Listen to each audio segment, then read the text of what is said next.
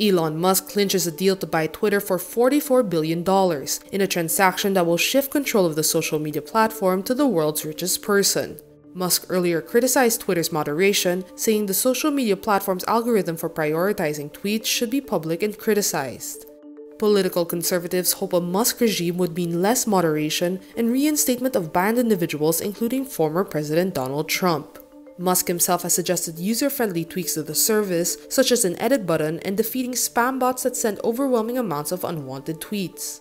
Discussions over the deal, which last week appeared uncertain, accelerated over the weekend after Musk wooed Twitter shareholders with financing details of his offer.